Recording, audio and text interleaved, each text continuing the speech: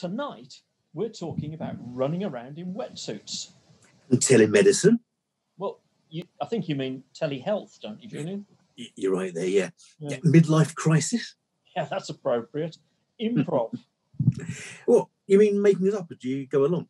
Yeah, just like we do on Veterinary Ramblings. And tonight, it's with Pete the Vet. Or as we know him, Pete Wedderburn. Hi, I'm Mike Brampton. And my name is Julian Howe. Welcome to Veterinary Ramblings. Here he is. Yeah. Let's get the man in. Bing bong. Hi guys. Here's the man himself. Bing bong. It's Hang on a Pete. second. Hi, how's it going? Hi, Pete. Hello. How are you? You all right? I'm very well considering. What got you into all of this media thing in the first place, then, Pete? Because you started writing. You do a regular column in the Telegraph, isn't it? Yeah, well, for me it started really, I guess it goes back to the start of my career. Well, when I came to, I'm from Scotland originally. I come to Ireland, I buy into a practice, and it's a small practice, one vet practice, and you're not really busy enough, and so you're saying, well, what can we do to get a bit of interest? And so I did two things. First of all, I started writing a column in the local newspaper. Right. And I did that partly because I really enjoyed writing, and partly because I thought, well, there's a PR opportunity to build the practice.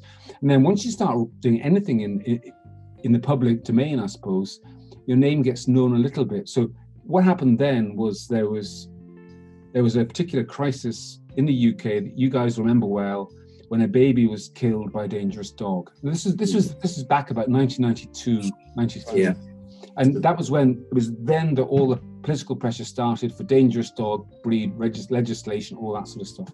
So when that stuff all went on, the local radio station called me and said, look, we'd like you to come and talk to us about this issue, because they knew my name from the local newspaper. And that's when the first time I sort of sat in front of a microphone. And I remember being really, really spooked by sitting in front of the microphone. I found it extremely intimidating and frightening. But then I found actually, as well as being frightening, like a lot of things in life, as well as being frightening, it was actually really quite exciting and exhilarating, like skiing or something. I thought, well, this isn't so bad. And you so got the adrenaline buzz of fear. Yeah, exactly. And then that led to me thinking, well, if I could do this more often, it would also be good as PR for the practice. So I started to do it every week. And I've done the local radio then every week for the past, I suppose, 25 years now. So then, you've then developed a little bit of a speciality in working in the media with local newspapers, local radio. So then what happens is the national radio and national newspapers and national TV come along and ask you if you do something. And the secret to all the media stuff that I've learned is you just never say no. And if you never say no, then people are more likely to ask you. And what you also learn pretty early on is that, I think a lot of folk are nervous about the media because they think they're going to be made to look like idiots. They think they're going to be tripped up. They think they're going to be fooled into saying something which can be manipulated into meaning something else, that kind of thing. But the truth is that nearly all journalists, all they want is to get their shit done. They want to just come up with a story, get it out there, finished. And the last thing that they want to do is to alienate their guests. No, you're absolutely right, because it serves nobody any purpose, does it? No, not at all. And so, but basically, what happened from there was I found for myself that, and we're all different on this. I found full-time, full-on veterinary practice kind of about 15 years ago. So I've been doing it 15 years full on. I began to find it was just, I guess I found it too stressful. I found it wasn't how I wanted to spend every minute of every day.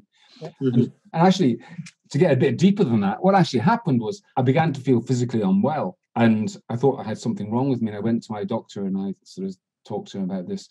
And he listened to me for a long time and said, how do you spend your time? And I told him, well, I was going to the clinic 8:30 in the morning until 7:30 at night. That all seemed pretty normal to me. And then once I got back from work, then I would sit down and write my newspaper column 2 evenings a week. And that was it, really. He looked at me for a long time. He said, well, listen, I'll tell you what to do. I think you need to have a really good think about your lifestyle and about how sustainable it is. I think you need to adjust things. So I want you to go away and adjust things. And then after 6 weeks, once you've done that, if you're still feeling unwell as you are, then come back to me and I'll put you onto antidepressants. Interesting. Yeah, so he was basically telling me that I just didn't have the balance right. So I learned then, you see, that I didn't want full-time clinical practice. I wanted a balance of clinical practice and some media work to just to mix it up, I guess. And I'm really highly motivated by getting the message out to the public of how things should be. You know, a lot of animal cruelty, a lot of animal welfare problems come pretty much directly from, you could cruelly call it ignorance. You could say it's ignorance, or I'd rather just say people just don't have the right information. They just don't know. They just don't know. And so they don't mean to be cruel to these animals. It often comes around. We've had this chat with a lot of different guests. And what it comes down to is that owners can't know what they don't know. And how do they know to look something up if they don't know they need to look something up? Exactly. So, yeah, I think you're right. People generally are nice and caring. Yes. The majority of people who have a pet, who want a pet, want one because they want to lavish love and attention on it. And it's not knowing the correct way of doing that. It is. And that's where engagement with the media comes in, because I know that I can reach an awful lot of people with the right message most easily by working in the media. And so it was when I then, see, at that time, 14, 15 years ago, when I decided to take time away from the practice, so I started to have a couple of days off a week, actually. I then had time to say, okay, well, I need to get some media work to build up the earnings, so I can have this time off from the practice. Right. And that's when I wrote to every blooming newspaper I could think of, including every newspaper in Ireland, UK, and even North America. And I sent out a whole wave of letters, and because it was letters in those days, it wasn't emails.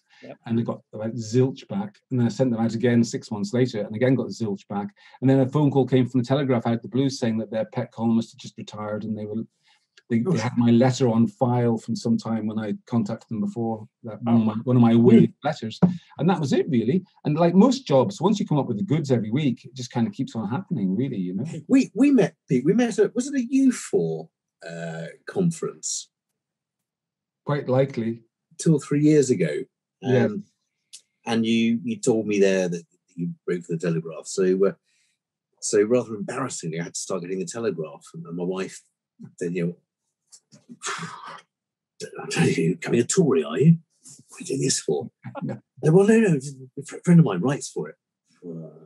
And then she found, no, actually, the used Telegraph lines the tortoise enclosure quite well. So she was happy. I think we should stress at this point that other national newspapers are available. They are indeed. They are indeed. Including in America. So what made you become a vet in the first place, then, Pete? Well, I'm one of those total vocational vets. Like when I was 4 years old, I wanted to own a pet shop, and then kind of around 5 years of age, I copped onto the fact that would be pretty useless, because it was just much more complicated than I thought as an innocent 4-year-old. And I realized that as a vet, you could have more engagement with animals, more hands-on, and I decided then and there at the age of 5, that's what I wanted to do. Wow. And then I was of the age where, when I was 11 or 12, which would be like mid-70s, I suppose, in the mid-70s, that's when James Herriot's books were really peaking. They were big then, weren't they? They were big, and the BBC original Creature and Small series came out. So his nostalgic writing, and his beautiful language and just very observational descriptions of his work, I think anybody who is half thinking about being a vet would be convinced by reading his stuff that definitely that was the way you want to spend your life. Right. So that's really what happened to me. It actually made life very easy for me, because it meant that I knew from a very early age that I had to do well at school. There was no half measures. It's so black and white. You either get the grades, you get straight A's, or you're out, and that was it. So. And I discovered that I could get straight A's if I worked really hard. It's a great motivator. I sure is. I'm exactly the same as you, Pete. I decided at the age of 5 to become a vet. It's funny, isn't it? It's like in you. Yeah. But the funny thing was, though, that then as you get older, you realize you have to refine it a bit better than that. Like being a vet isn't just, it's not like a thing. Well, it is a thing, but it's like there's lots of different versions of being a vet. Yeah. Yeah. Yeah. So when I was a student, I thought about being a zoo vet. It seemed pretty cool. I used to go along to Edinburgh Zoo every week, and I had to look after the penguins as my kind of volunteer thing. And that was I enjoyed that. It was fun, but I think at that age, I learned that zoo vet meant that of all the people that visit the animals in the zoo, the one who's hated the most is the vet. Yes. Because he grabs them and sticks things into them. So I kind of thought, well, if I'm into kind of being close to animals and kind of all that stuff, I don't really want to be a zoo vet. So then when I qualified, I went to Africa for a year. Wow. It's a kind of patronizing thing that they did at Edinburgh University. Looking back on it, it was patronizing. At the time, it was the thing. We went on an expedition to Africa. These days, they give you a little pith helmet and. Yeah, exactly. Like these days, Brothers, the hunter. There we go. These days, you'd probably call it a research project. Kind of that's what it was. We were studying cattle ticks, and I thought I quite liked the idea of being an itinerant vet traveling the world. But I think a year in Africa, kind of a bit like the time at the zoo, kind of taught you the complexity of it, and you realize, well, that has big implications if you do get married and have a family and stuff, and you're sort of zipping around all over the world. Well, do you really want that? So then I came back and I did James Herriot stuff for 3 years in the Scottish Borders. Have you done mixed practice, Julian? Yeah, 3 years. 3 years? 3 years after qualifying. Yeah. Okay, so I did that thing, and that thing is a great learning experience, and I have many fantastic memories. You learn how to do this, with it. Yeah. Absolutely. And I decided you know not to tuck your trousers into your boots because it'll funnel the cow poo down. Yeah. You learn about getting up at 3 a.m. to go do some horrendous task like foaling or something, and you learn that you really don't want to be there, and it's highly stressful. But then on the way back, you stop the car beside the road and the sun's coming up and you look at the countryside and you go, well, this isn't bad, is it? So It was a real life of peaks and troughs. But ultimately, for me, it began to be more about production, livestock production, than being the kind of, I suppose, the caring vet in my head that I wanted to be. You find yourself going to sheds of calves that were coughing, and the farmer saying, look, it's not worth spending money on a half decent antibiotic. I'm just going to let these ones go, and that sort of stuff. Whatever. After 3 years of that, that was enough for me. And after a lovely gap time of backpacking for a year and a half with my wife around the world, we came back and I went into small animal practice, and kind of that was it, really. So, sure. Julie, I'm sure do you have a similar sort of story to tell about your transition? It's almost exactly the same, yeah. And I can tell the point at which I fell out of love with mixed practice. I went to a farm that I'd been to many, many times. Really liked the farmer. We would go and have a beer sometimes. Do you remember when pubs were open? And I went to see one of his cows had a uterine prolapse. And I said, right, Bill, let's get the tarp out, get the Lubrel, and we'll go for it. He said, how much is it going to cost? So I looked at the scale of fees, and I forget what it was now, 150, 200, whatever. He said, yeah, no, she's only worth 150. Shame, but can't do it. And I phoned my boss at the time and said, I don't want to sign off for slaughter for her. Can we do a sort of pro bono? He said, look, go on then, 50 quid will cover it. So I thought it was absolutely overjoyed. And we did it, put the uterus back in, absolutely fantastic. And on the way home, I stopped by the side of the road and thought, I don't want this. I don't want it to come down to, I can do this. This is great. But no, it's not worth it. Oh. As you say, you talk about production animals now, and that's fine. The way that the farm veterinary medicine is developing is to treat whole herds, whole flocks, and less about the individual, other than to make sure that there is no suffering. Clearly, that's the main role. Uterine prolapse, well, that's euthanized immediately now, and put into the food chain, or depending on what's done to it. But it wasn't for me. See, Julian, I think that's the key, and I think that's the whole answer to all of our careers is, that wasn't you, that wasn't me. For some people, it is them, and for all of us, it's about finding out what is us.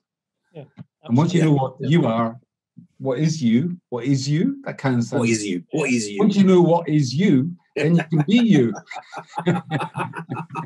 Then you're down with it, aren't you? You know what is you. You're down with it. Yeah. So have you found out what is you then, Pete? Well, Janie. Well, right. So I happily. Okay, so my story got more complicated as time went on, because so I was quite happy then doing my, probably 2/3 clinical small animal, 1/3 media stuff, and I was enjoying that. That was a good mix, a great mix actually. But then what happened was it got a bit personal now. So 5 years ago, what happened was my mother, who'd had Alzheimer's for a decade, she passed away. 4 years ago, my father, who was a daily smoke piper, he got throat cancer and he passed away. And I was okay with those things. I rode over those waves, and it was grand. And then 3 years ago, what happened was the elderly aunts, if you like, my mother's remaining siblings, they went too, and I've been really close to them. And at that point, if you like, the shelf had been cleared of all the older generation, and I was now being moved up to the top shelf, and I was kind of looking at the calendar and going, okay, so in 15 years' time, I'm going to be in my 70s. In 15 years' time. Now, people in their 70s, they don't run after buses very fast. They don't start new exciting businesses. They they're on the wind down, really. And so, 15 years, 20 years is a long time. You can kid yourself that it's almost never really going to happen. But 15 years is pretty close. I remember very clearly what I was doing 15 years ago. So that means that 3 years ago, I really cottoned on to the fact that I had a limited amount of time left to do anything a bit different. And that I had a choice of either carrying on in daily clinical work as I was for the next 10 to 12 years until I stop. And that would be that. And so this was a very unsettling feeling for me. And at the same time, and this was a very real thing, and I remember it so clearly, I started, and it sounds a bit psychotic, but it wasn't schizophrenic or psychotic or anything. It was just a thing that happened. That in the middle of a consultation, there was a particularly long-winded one where an owner had 4 brachycephalic dogs all in a consult room for booster vaccinations and annual checks. There were 4 of them, and each one took about a good 50 minutes. So there was an hour in there with this person and their 4 dogs, and they were all panting noisily, and the room was getting hotter and hotter, and she was talking to me about all sorts of minutiae of stuff with each dog. And this voice in my ear started, and I could hear it so clearly. It was saying, "You don't want to be here. Why are you here? You don't want to do this. You don't want to be in this room doing this stuff. Why are you still doing it?" And it was really as clear as that. And I said, "You didn't rip your shirt off to reveal a lumberjack shirt." It was just about like that. So, and at the same time, I guess an opportunity came up for doing something different. And so it kind of happened together. And it was really a case of, it was, sometimes in life, it doesn't feel like you have a choice. It feels like, I honestly, I genuinely think that if somebody said to me, "You absolutely need to stay doing pretty much full-time clinical work all the time for the next 15 years, I think I would probably have been institutionalized. I'd have certainly been back to that doctor and said, look, give me those antidepressants now. Because it just give me a 15-year supply. Yes. Yeah. What you're describing there, Pete, though, is sort of like the ages of man, isn't it? And how what is you changes as your experience and your age changes and develops. I mean, that's so. Let me ask you this then, Pete. I mean, I want to ask you two quick fire questions. It's like having two therapists. This is wonderful. There we go. You may want to recline a little bit. well, you know we're not paying you, but you pay us. Yeah, our bill comes through post. I missed that bit. So no, two quick fire questions for you. I mean, would you change anything? If I did it again, no, I wouldn't, because I've thoroughly absolutely loved every bit of the journey. Yeah. And that's been the only way it could have been, because when I stopped loving it, I can no longer do it because I stopped being happy doing it. And if I'm not happy doing it, then I've mentally and then almost physically, as a consequence of the mentally, I'm unable to carry on. Okay. So I'm just, my constitution is such, I absolutely need to love what I'm doing, otherwise, just it doesn't work. Okay.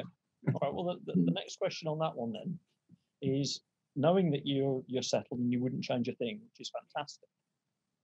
What would you, if you're going to write a note to your 18-year-old self, what would you actually say in that? What advice would you be giving to your 18-year-old self now? I think the simple answer is don't worry so much, and like be unashamedly yourself. Yeah, I would have worried quite a bit about stuff and about what I'd worry about, things maybe not working out, and I might worry about how I was presenting to the world, that kind of thing. And as you get older, you realize the very best you can do is just be genuinely yourself. Although I have heard that's the very worst thing you can say to some people. Mm-hmm. Be yourself. Because some of them will be, and that's just not right, is it? We've not met before, have we? Like for me, for me it is about being confident enough in yourself that you can just be yourself and not be fussed about it, and people can take it or leave it, you know. It's interesting. I want to sort of drag you away from there and talk about the fear aspect, because you said in your email to us that you realise life is short, you're going to get one crack of the whip, and you started doing things that frighten you. Do you want to tell us about one of those, because it quite interested me? Well, okay, there's been a few of those, but the two most significant ones are, first of all, I started to do triathlons, and I did those for two reasons. Firstly, because it was a challenge, and I didn't know if I could do it. I was afraid of doing it, but then when I did it, I found actually I could do it. And once you prepared, it wasn't so bad. So that was the first thing. And actually, as part of that, again, to go back to mental health stuff, I found that daily exercise just gets my head in the right place. And times when I have been, when that old voice in the head has started, I found that going for a really good long run helps the voice go away a bit, you know, and helps you just feel cheerier about things in general. That was the first thing. Probably the most terrifying thing I've done in recent years, though, which I started doing it 3 years ago, actually, has been improv. Right. Yeah. So tell us more about that. When did you get into it? Is it a group? Is it? This is improvisation, isn't it? Improvisation, yeah. Like I knew nothing about this, and it was actually it was at a BSAVA Congress, actually. Funny enough, 3 years ago, somebody said to me, "You should try improv," and I knew about as much as you just said there, Mike. That I knew that improv meant improvisation, but I didn't really know what it was at all. And so, basically, for people who don't know what improv is essentially, you go into a room with a group of 10 to 15 other people. 2 of you will be chosen usually, and you'll stand up in front of everybody else. Just stand here in front of them, and you will start to have a conversation. One person will say something, the other person will say something else, and then you start to have what they call as a scene. And what a scene is basically, it's kind of like a sketch. You're making up a sketch, like a sketch on a television sitcom or something. You're making it up on the spot. The 2 of you, or maybe the 3 of you or 4 of you, in front of everybody else, and they're all just sitting there watching you. And at the start of it, none of you have the foggiest idea what it's going to be about. So you might, sometimes there's different exercise they use. You might say to the room, so what's it going to be about? And somebody might say, there's two of you and you're flying a plane. And you go, okay, we're going to be two people flying a plane. And then somebody else says, and one of you is stark raving mad and you don't know at the start of the sketch which one of you it is. And so two of you are sitting. Pete, this sounds just like Veterinary Ramblings. This has been a year of improv. I did. It is. That's exactly what you do. And so, anyway, that's the thing. That's really how it goes. You know. I've done a lot of acting in my long life. So from the age of 4 or 5, my mum put my brother and sister and I into drama classes, and we went on to do our Lambda qualifications. And I've done a lot of improv and loved it. It is great fun. And my twin sister and I. Do you not get terrified? No, not anymore. Not anymore. I think I started so young that it was normal for me. Okay. And my twin sister and I, it's difficult to know whether we've ever had a conversation that hasn't been improv, to be honest. and the other thing that happens a lot in improv, which is for me the most exhilarating bit, is that sometimes you'll be asked to do quite emotional stuff. Right. So another example would be two of us had to act. We had to be a husband and wife who were just at the end of their busy day. So I'm then the husband working away at home in the kitchen, and the wife comes in. I'm saying, hello, good evening, love. How was your day today? And we'd be talking. And he said, okay, that's it. Now, what I want you to do is we want the cracks in the relationship to appear. And on a scale of 0 to 10, we want you to get very quickly to 10 out of 10 being emotional about the crack in your relationship. And so you then have the same couple again. This time I say to her, she says, can I have a glass of wine? And I say, another? And it just, yeah. and there's something I can't explain it, utterly exhilarating about expressing an emotion such as anger or such as, well, it could be sadness, whatever. But you when you do this thing, your heart, you actually feel, because you're acting emotion, I suppose. Yeah. You feel emotion as well. And you do, and it's very draining, isn't it? Very draining. Very. And like I say, it's exhilarating and you feel a bit euphoric afterwards. I used to get the bus into the classes. On the way in, I'd just be saying to myself, why are you doing this? Why are you? It's just such an awful thing. You're going to have to stand up in front of everybody and you're not going to know what you're saying and you're going to be really embarrassed. And every week that would happen. And the guy would say to us, okay, guys, you're all here. All of you feel kind of, this is awkward, but I need to say to you, what's the very worst thing that can happen? And we all kind of agreed the worst thing that can happen is that you're going to get embarrassed. And is being embarrassed that big a deal? Well, not really. And so it was. And then all the classes then led to a performance where we rented a hall and we asked our friends to come along and we did a whole evening of improv in front of a bunch of people, really, which was again very stressful but also very exhilarating. And probably for me, one of the very worst things about COVID has been that improv, unfortunately, has had to stop completely because it's so completely hands-on, in place, and all that stuff. Yeah. Have you ever tried improv singing? Probably not what you actually describe. Singing comes into it, as in, like, one of my real phobias in life is singing in public. I hate that. But one of the things you have to do in improv is a ring of people, one person gets pushed into the middle, they have to start singing a song. And they have to keep singing the song until somebody taps them on the back. And then that person has to start singing a song, any song at all. And so it goes on and on until everybody's done it. And so you're forced to sing in public, but everybody, like, most people hate that anyway. So fine, what's the big deal? It's embarrassing. But improv singing sounds a bit different. What's that?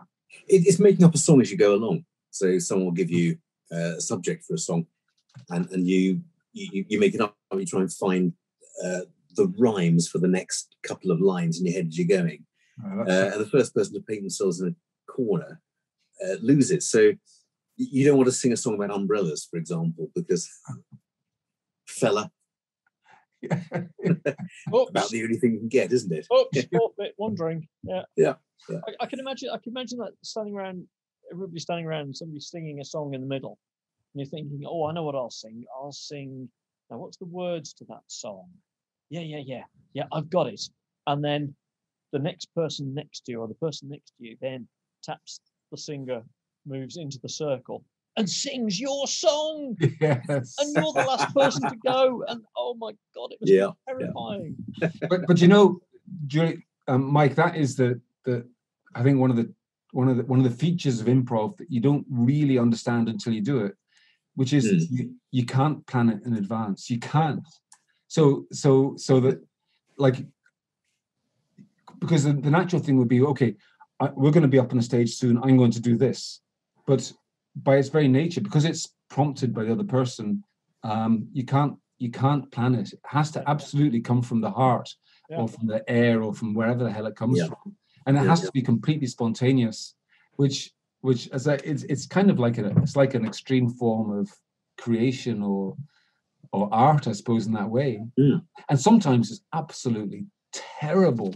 Like if you watch improv, like I have to say, some of it is. I think some of those improv songs must have been really awful songs, I'm afraid. Oh yeah, really, really bad.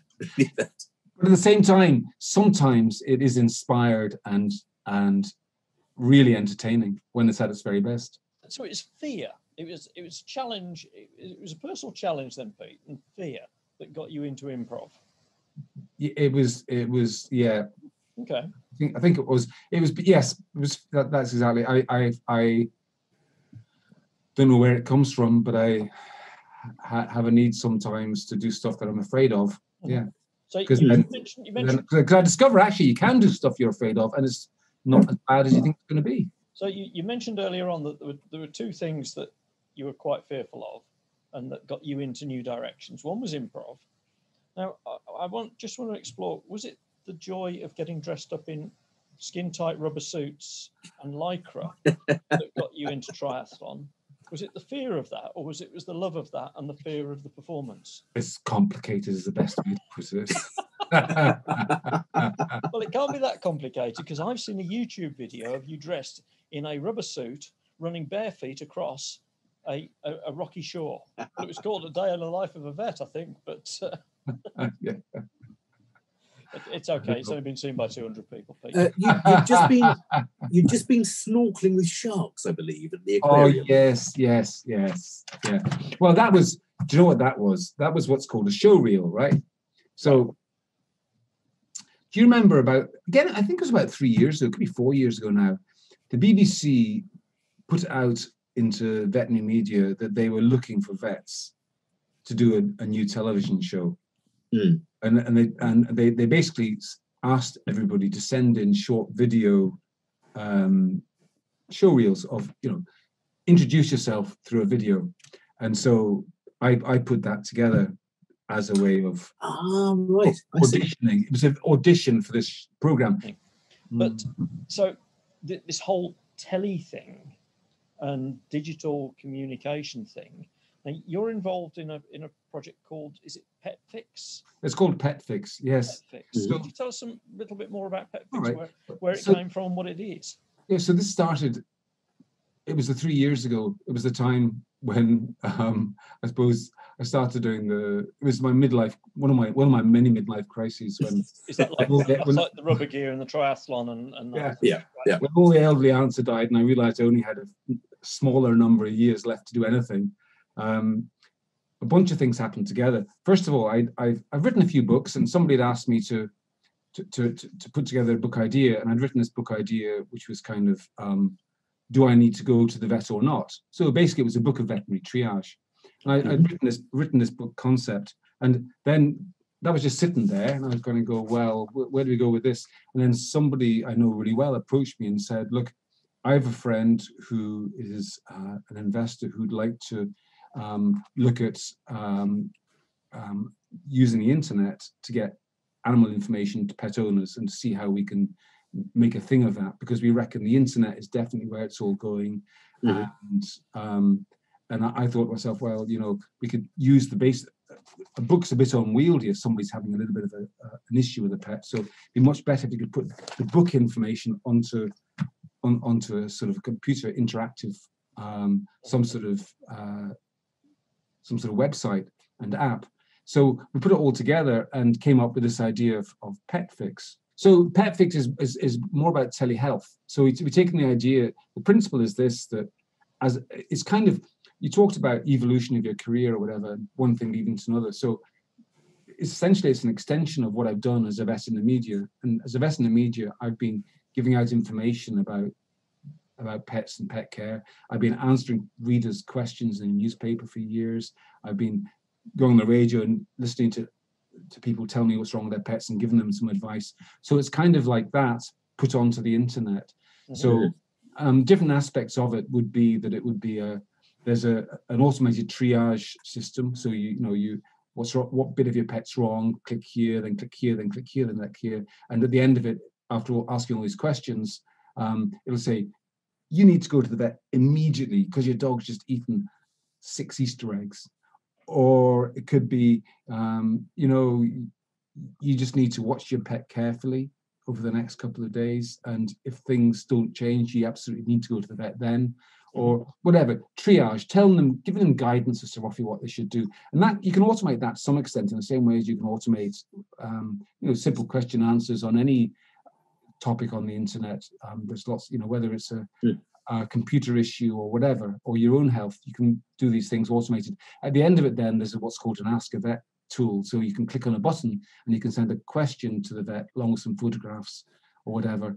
And the vet, who's me actually, will then get back to you, usually within the hour, and you have to be quite careful what I do here, because I'm not actually allowed to give personalized advice. You're not allowed to do that under Veterinary Council of Ireland regulations. You can give general advice only. So you have to be quite careful. But at the end of the day, what I'm saying to people, I'm giving people guidance, and I'd happily share the sort of questions I get asked and the answers I give to anybody, because my sense very much is I'm not taking the place of a vet at all. I'm supplementing vets. So, so sort of question, I get quite a lot of behavioural questions, simple things like, one of my dogs is bullying the other dog, it's snapping at it all the time. What do I do? That kind of stuff. Behavioural stuff. You might get questions about, like somebody today sent me a picture of their dog which has a lump on its neck. And it's quite a big lump, and the obvious thing that they need to do is they need to go to the vet to get it checked out. But what I can do through PetFix is I can show them a video where it shows them, look, this is what happens with lumps. You have to make a diagnosis of what the lump is. Generally, vets will do a fine needle aspirate. That means you do this, and you make a smear. It goes to the lab. They look at the cells to make a diagnosis. Now, what you need to do with your dog is go to the vet, and that's probably the sort of thing that will happen. So it's basically how I see it is essentially I'm like a guide, like an informed guide for owners, because I know that if you go to Google and put in blah about your pet, you'll probably find it quite difficult to make sense of what you read. I'll give you 2 examples of this because I think it's really, really relevant to the veterinary profession actually. If you Google cruciate disease or ruptured cruciate in dogs, what comes up at the top for sure is you get taken to websites, and other generally surgical websites where the people who have the websites have clearly done a really good job of search engine optimizing their content. So that searches for cruciate ligament rupture, they come up near the top. And what they do is really excellent. But the only problem is this, is that I think it's quite difficult for people to get advice such as, if your dog weighs less than 15 kilograms, there's an argument you may not need to have surgery on that dog, and that if you don't do anything, your dog may well get better after 2 or 3 months. It may not, and you should discuss surgery with the vet. But it's difficult to get unbiased information about anything. It is. You're absolutely right. Or if you Google cannabis oil in dogs, you'll only get good stuff. You won't have anybody saying, good stuff as in biased marketing, selling stuff. You're not going to. So the idea of PetFix is that people can get trustworthy, unbiased information, which is as close as possible to what contemporary science says you should do, without any vested interest telling you anything else. So that's in other words, they're getting an evidence-based answer. That's the aim of the thing. Yeah. Now it's more complex than that, because we also have we've got a shop there the pet fix shop, where I think this goes back to the 4-year-old in me that wanted to have a pet shop. So basically, I you know yourself, as a vet, you come across all sorts of stuff that's really good for pets, like chuck it balls, or like some items I've got here for I've got my CPG coming up, my 60 seconds, you said, haven't you? Yeah. So I'm going to show you those items during my 60 seconds of CPD. But so lots of stuff that I know is really great for pets, which we have in our shop there. And what we also have is we've got something called a pet personalization tool, which is, again, I love how computers can do this. The computer asks you all these questions, like how often do you walk your dog? How old is it? What breed is it? Has it been neutered? What sort of parasite control do you do? Does your cat hunt? Is it indoors, outdoors? Where does your dog sleep? Or ask you all these questions. At the end of it, then, the system churns you out a page on the computer, which has graded different aspects of your dog life, as in green means you're doing everything right. Amber means you can make a few improvements. And red means your dog hasn't had any vaccination for 5 years. You absolutely need to get the fucking vaccination done. So the idea is that people can look quickly at a report and see those are the areas in my pet's life which are red and which I need to take action on. And so it's the website. Look, it's taken us nearly 3 years to build the thing, and so it's a nice website. I had a little drive of it today. It looks nice, and also there are obviously bits that you can only access if you become a member. Well, you see, but there are other things that you can access without becoming a member. Our model is the subscription model, which is people pay €7 a month, what's that, about £6 a month, and for that they can ask us. They can get two things. First of all, they can ask as many questions as they want to the vet. They can access a whole library of videos about different things and articles and that stuff. But thirdly, if they go to this pet store, they get a discount off everything. So if they buy most of their pet stuff from us, which we hope they will do, like everybody needs to buy pet food and all sort of bits and pieces, then they will, by being a member, they'll get enough of a discount that it makes it worth their while to spend the €7 a month. So that's really it in a nutshell.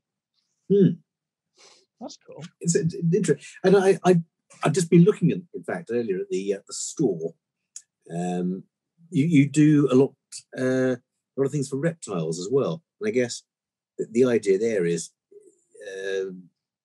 anything that's on there, members of the public can trust that actually this isn't just a useless turtle food that's a flake, doesn't have everything you need. That's the idea, Julian. And I try to screen everything that we have up. I have to say, there's a lot of things in a shop, and sometimes it's difficult to. I'm always, two things that we have there are, well, feedback is really important. That's one of the great things about a website compared to like a book or whatever, in that you do make mistakes sometimes, and with a website you can correct them instantly. So if we have products that sometimes somebody might not feel is right, then we can take them away. If we don't have products that people really want, we're able to say to them, look, we don't actually stock that, but it looks really cool, so give us a couple of weeks and we'll get it for you. And that's one of the things that's really exciting about it. But the idea is, yes, that everything you buy there you can trust, and that it's good value. Okay. Yeah. I'll continue a little. I had a look at it, and I as well, and I felt that the overriding feel of the thing was not so much how do I fix my ill pet, but how do I keep my pet healthy in the first place. That's why I think telehealth is probably a better term to use than telemedicine. I have to say, I feel quite self-conscious about this in the veterinary arenas, even like talking to you guys, because there's some very, very loud and quite angry voices speaking out about telemedicine. And I think with some justification, because I think that the legitimate concern is that if people can do casual and superficial evaluations over a video, it just isn't possible to do the same sort of in-depth discussion. I mean, there's so many examples. At the same time, there's some things that you can do very well by telemedicine or from a distance. Like I'll tell you one story that came in, one Ask a Vet question that came in to me was a really good example of that. So this person had a cat that wasn't eating, right? And you can't tell much from that. So I asked them a few questions, and the cat wasn't eating, and it was sitting in the corner of the room where it didn't normally sit, and it was making an unusual vocalization. So I think you guys probably know what that probably was. And so but I was able to say from that, I said, well, is he passing urine or feces? I don't know. But he's not eating at all. He's just sitting in the corner of the room, and he's making a really strange wailing noise. I said to her, look, you really need to get that to the vet absolutely immediately. Don't wait till tomorrow morning. Don't even wait until this evening. You need to go to the vet absolutely right now. And so she took the cat to the vet, and it was indeed a blocked cat. And I couldn't make that diagnosis, but I think as an experienced vet, you do learn to spot the signs of big crises, really, don't you? Yeah, and I think you made the important distinction earlier about triage being the essential part of a telemedicine consult. What is important, because clients don't often know. They, as you said earlier, they don't know what they don't know. And so for this person with her cat who had a blocked bladder, it's obvious to us as vets that was the likeliest thing. But for the owner, it could have just been a worry that her cat was spooked. Something had worried it. It was vocalizing because it was upset. So if you've not been there, then the danger is that she would have done nothing until the next day. Thought, well, if he's still like this tomorrow, I'll take him to the vet, or I'll phone the vet and ask. So this provides another level of care, and it's not taking work from vets, which is often the levelling complaint, isn't it? Well, yes, I tell you, one of the advertising things that we use is save on unnecessary visits to the vet, or unnecessary expensive visits to the vet. Now, I didn't make up that slogan. I'm not particularly proud of it, but vets don't like that at all. And but I would then say to them, well, are you saying that people should make unnecessary visits to Absolutely. You? That's the word, isn't it? Unnecessary.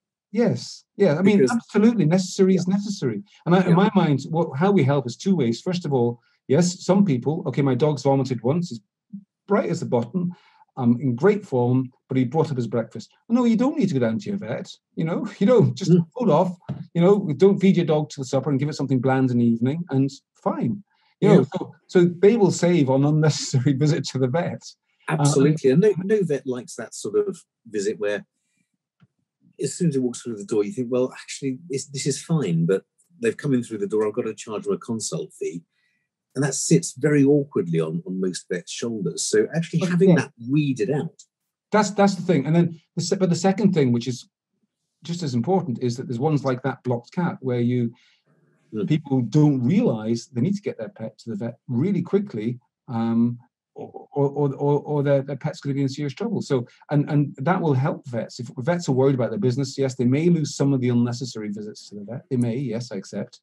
But as you say, a lot of vets don't particularly mind that, because those are the ones which are just, they're not what being a vet is really all about. No, absolutely. But for those ones, they'll also gain some where animals have to go to the vet, and the owners don't realize it.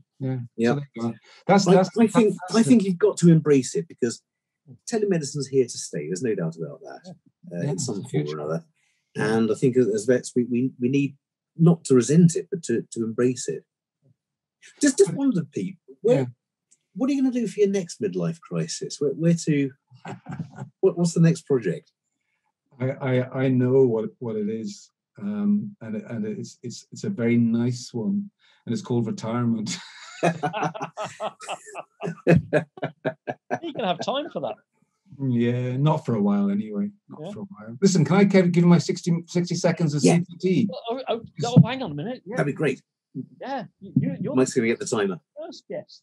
that we've ever had that said, "Can I do my 60-second CPD, please?" I prepared this. They normally say, "I was hoping you'd forget about it." Hang on, let me get everything set It's up. just so cool. It's really cool. Excellent. What, and the whole and concept? yours is a show and tell as well. I don't think we've ever had any props, have we, for No. a 60-second CPD? I've learned from television that props are unnecessary because they take the camera away from you. They take attention away from you. People concentrate on the prop instead of you, and I quite like that. All right, I'm good to go. What do you want to do your 60-second CPD on, Pete? What am I going to? I'm doing my CPD on using technology to monitor your pet's daily habits. Ah, wow. Okay. Excellent.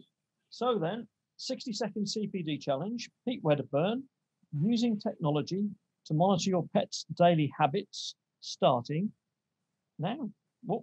Now. Go. What? Hang on. Push on the side. There you go. That's technology for you, Pete. Go. There you go. So these are both items made by Sure Pet Care. First one is a feeder, an automated feeder. And what happens is it's closed. And what happens, your pet comes up, the machine reads their microchip number and then opens for them. And what that does is that allows you to record how much each of your pets is eating every day.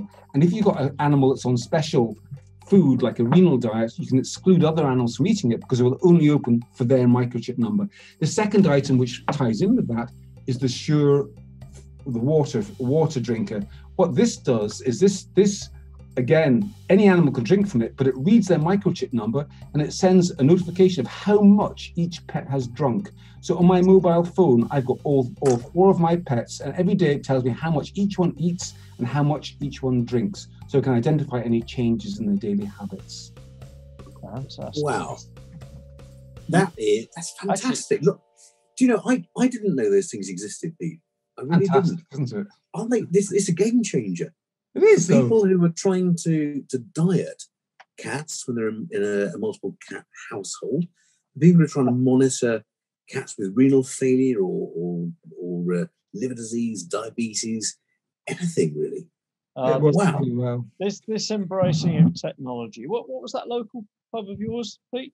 The Harbour? The Harbour Bar. The Harbour Bar. Okay, so how are you going to feel when you walk in with your COVID vaccination certificate and it scans the certificate and it tells me how many Guinnesses you've had to drink?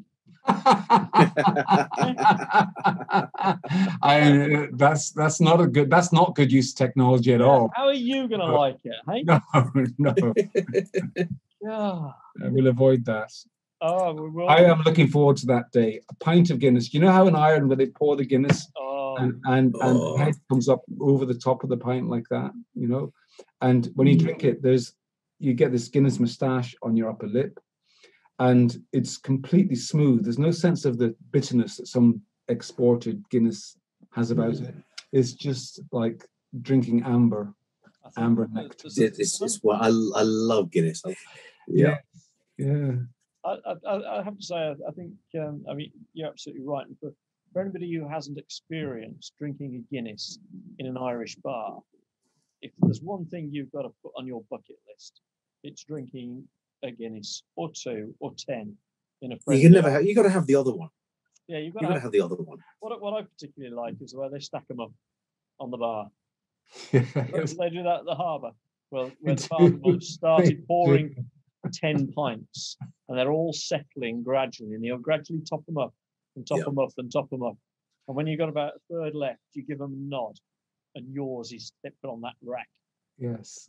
And the experienced barman will put a little shamrock pattern in the top. No, they only do that for tourists, Julian.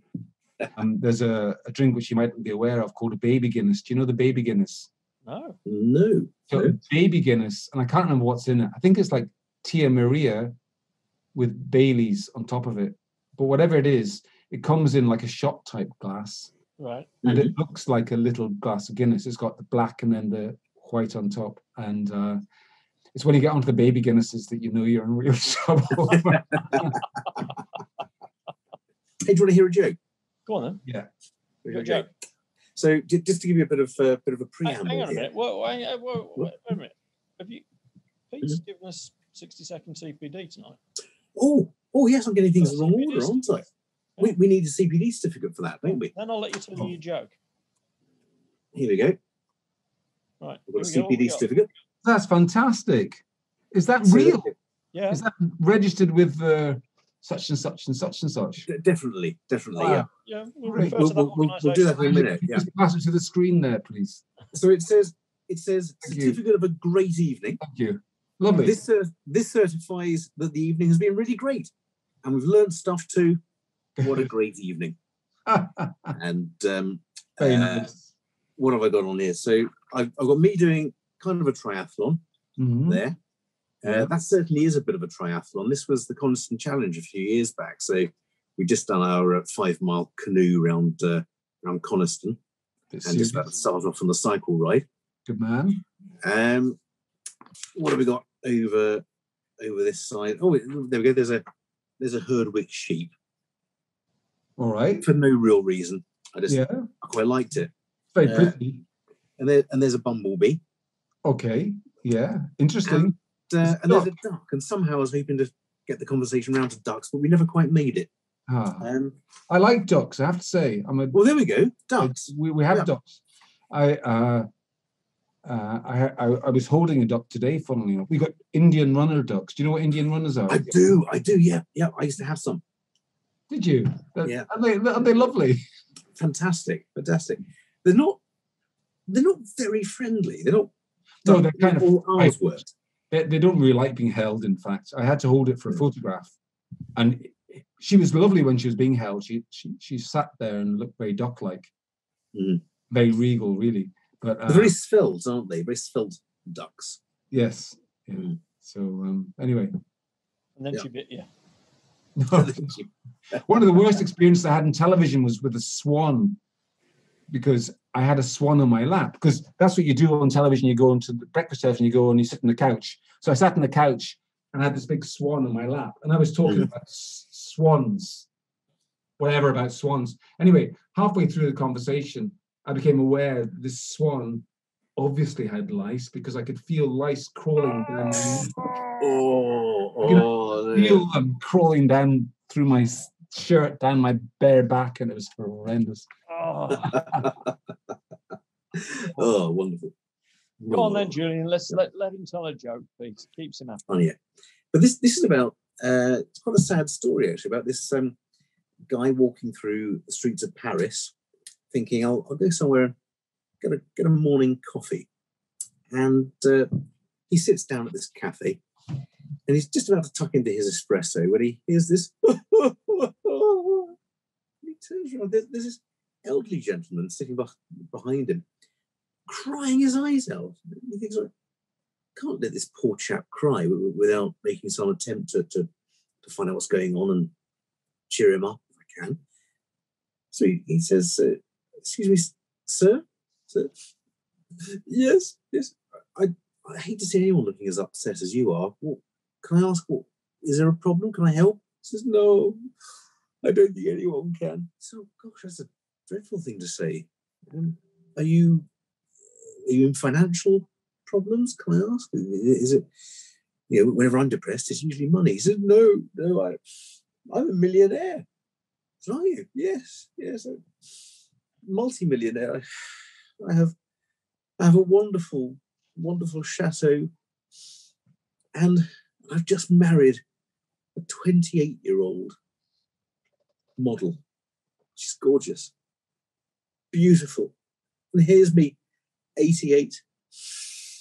Oh, she wakes me every morning with a kiss, and we make love, and then I wander out and have a coffee and go home, and she's prepared lunch for me, and we have a 3-course lunch and a glass of champagne, and we may make love again, and I'll lay in her arms all afternoon, and I have the most wonderful life. He said, well, what's wrong then? He said, I can't remember where I live.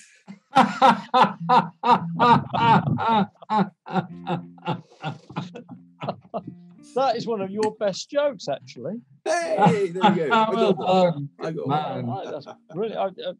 Earlier on, I was in the kitchen with Trudy, and she was cutting up onions, and she thinks she's really clever. She says onions are the only food that makes her cry. So I chucked a coconut at her. Anyway.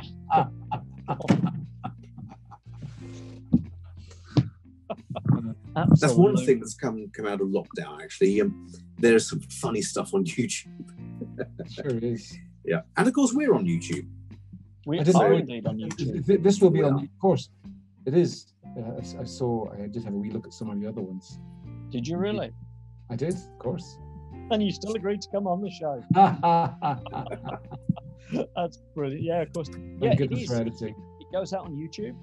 It goes out on Facebook, or you can download the audio file from Spotify, iTunes, and various other platforms. They're called, aren't they, Pete? You're more into this music than we are. Yeah, I think so. Wherever you get your podcast from is what people usually say. Wherever you get your podcast from.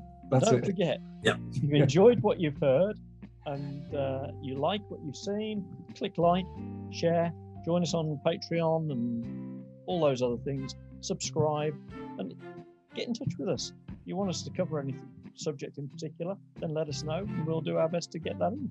So that's Give it a go. Pete Wedderburn, Pete the Vet. Thank you very much. Thank you for asking on, guys. Thank you so much. Thank you so much. It's been an absolute pleasure having you on the couch tonight. Brilliant. It's fun talking to you. No, it's been really good. So, Pete the Vet, thank you very much indeed. And may your dog go with you. May your dog go with you. Good night. Cheers. Good night. Have you enjoyed yourself? There we go. That was great. It's all right. You made it really easy. I hope it wasn't too rambling. I was a bit aware of sometimes talking too much and stuff like that. Not a problem at all. No, it's vet ramblings. There's no. It's all about. That's what it's all about. And as long as you've enjoyed yourself, then that's one of the main things. I think people do enjoy just listening to people rambling, really, don't they? Sometimes, like. Great to meet you again, Pete. And, good to meet you guys. Well, yeah. Take care. I look forward to actually meeting you one day, Pete. Yeah, the Harbour Bar. The Harbour Bar. Harbour Bar, or Guinness. the Guinness Bar in Manchester next year. Yes, indeed. That's probably a date, I'd say. Yeah. That'd be brilliant. Good stuff. That'd be super. super. Guys. You take care, Pete. Good Thank night. you very much. Take care. Thank you very much indeed. See you again. Take care. Bye. Thanks a lot. Night. Bye.